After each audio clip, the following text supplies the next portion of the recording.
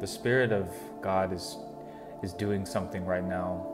And I want to pray, and then I'm going to dive into exactly what the Holy Spirit just said.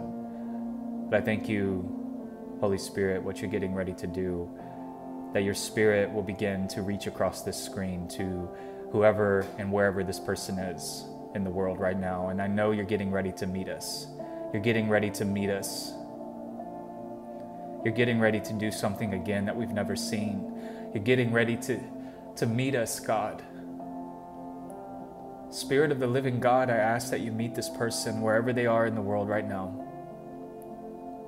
And it's in Jesus' name. But the voice of the Lord spoke to me, saying, I want my people to come meet me in the water. Tell them to come meet me in the water. And this word comes from the story of Joshua, because Joshua's at this point, he's had to grieve the fact that this season, that Moses is dead, that his predecessor, that there is no going back. And so many of us are in this moment that we're realizing that we cannot go back. We cannot go back into this previous season, and we're standing again before something that feels immovable. And in this story, Joshua is standing before another body of water, which he's already seen God do something before. He's already seen God part the Red Sea for Moses. And so now it's his turn. And I feel this in the Spirit. It is your turn. It is your turn.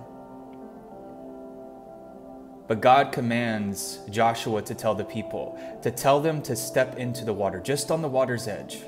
It's not their job to part the water. It's not their job to separate the water, but it is their job to put their feet into the water and then let me do the rest.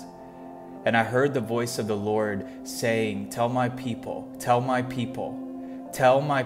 to put their feet in the water. Whatever this thing is that you've been back and forth with, and over praying and overthinking, it's time to take a step. It's time to put yourself out there. It's time to start the business. It's time to launch whatever it is. It's time to go back to church. It's time to try again. Because that previous season may have felt like it ended in disappointment, but I hear the voice of the Lord. You will not be disappointed this time. This time it will not end in disappointment. But it's time for us to meet God out on the water. It's time for you to meet God out on the water. He's desperately calling us. And I see this story when Jesus called Peter out on the water. He's calling somebody. Peter, it's me. It's me. Come, step out of the boat, and you will walk on water. It's time to step out of the boat. It's time to put our feet into the water, because it says at the end of this story, as they put their feet in, the presence of God began to hold back. It says that the water stopped flowing so that they could walk across. So receive this word in Jesus' name, because the Spirit of God, as you step into this next thing, into this next place, the waters will stop flowing and you will cross over this time. In Jesus' name. I love you.